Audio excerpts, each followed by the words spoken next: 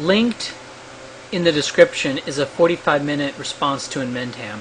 It's a response to a bullet point of his argument that I got from someone who's been on my channels and stuff for quite some time, and so I trust this person. One thing that seemed strange was the contrast between the technology of Germany at the time and the architecture that seemed to come from the Middle Ages. It seems out of place. The ideologies of National Socialism and Marxism seem similarly out of place with such technology used by the main combatants of the war, the Soviet Union and Germany. Today, on the one hand, we have all of this technology, and while the influences for the U.S. state are eclectic, they are all mystical. It seems out to, on the one hand, marvel at the spontaneous order that happens at all levels of society that are free, and then demand some central authority prescribing answers in this other realm. The realm that assumes that this agency, the state you see, is somehow above the incentive problems that come when you grant some private firm a monopoly on law over a geographic area. This agency is said to be qualitatively different. But how? In what way? They're just men, like you and me. Oh, but we believe in them. Oh, so now if we believed in Coca-Cola and granted Coca-Cola a monopoly on law and the violent enforcement of it, of property rights, from land to pollution to consumer safety regulations, a monopoly on all of the things that need to be done in a complex industrial economy, what would you say to that? Well, you'd say I was a crazy person, and rightfully so. But now the U.S. federal government is different, you see. They have a document that promises they'll play nice. Coca-Cola promised they'll play nice. Oh, wait. And while every rock we look under we find pestilence and rot, there was this time in the past when there was good government,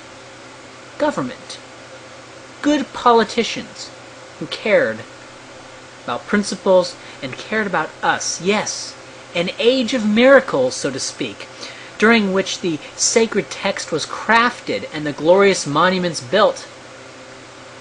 We also have voting, though it is rational to be ignorant. That is, each individual has little to gain by looking deeply into politics, and so it is rational for them to spend their time doing other things they enjoy and remain ignorant. Collectively, it makes sense for everyone to be informed, but it makes no sense for any individual to be informed. There's the conundrum. So the state should force people to be informed. Well, what does being informed entail? Who decides what must be known for you to be informed, and thus capable of voting?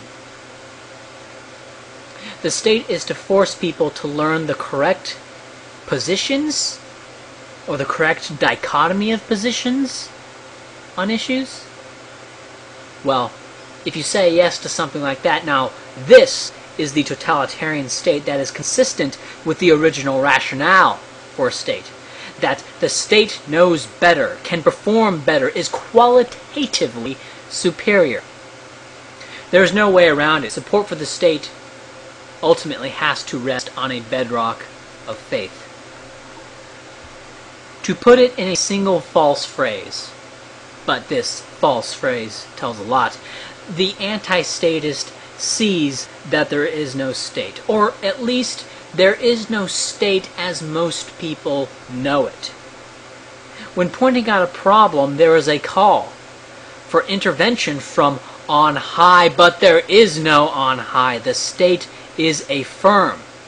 It is nothing more than a monopoly corporation, and if you tear down that presupposition, you will see the state revealed as firm. A rotten one with the corruption of power that comes from your faith. Drop it. Humans cannot self-organize effectively.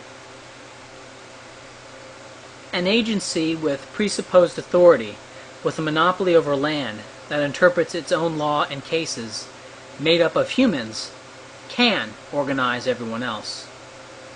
This model originated independently in places like Egypt, Mesoamerica, the Andes, Ethiopia, Mesopotamia, the Indus, and China. All of these states' authority was justified by religion, directly or indirectly. The best model for this agency, the state, today, is supposedly where the humans who cannot self-organize effectively choose their organizers. This is known as democracy. In this way, democracy defeats the whole point of the state, which was mystical to begin with.